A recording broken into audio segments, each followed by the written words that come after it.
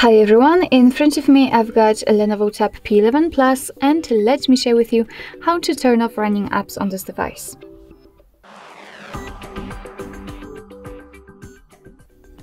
So basically, all we have to do is to simply open the recent, and depending on what kind of navigation bar you've got set, you can do it differently. Because if you've got the 3 buttons navigation, you will have to tap on the button with the square icon. If you've got 2 buttons navigation, then you will have to do the same motion as if you've got the gestures. So if you've got the gestures, just like me, all you have to do is to simply swipe your finger from the bottom to the center of your device, and do it kind of slowly and hold your finger somewhere here, just like that. And as you can see, after releasing, here we've got the previously opened apps.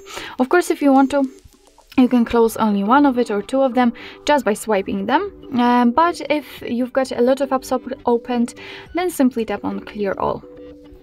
Tap on clear all. As you can see, we just got back to the homepage, so we can enter the recents to check, and here we've got no recent items, which simply means that we just successfully closed all background apps. So basically that's all. This is how to turn off running apps in your LENOVO Tab P11 Plus.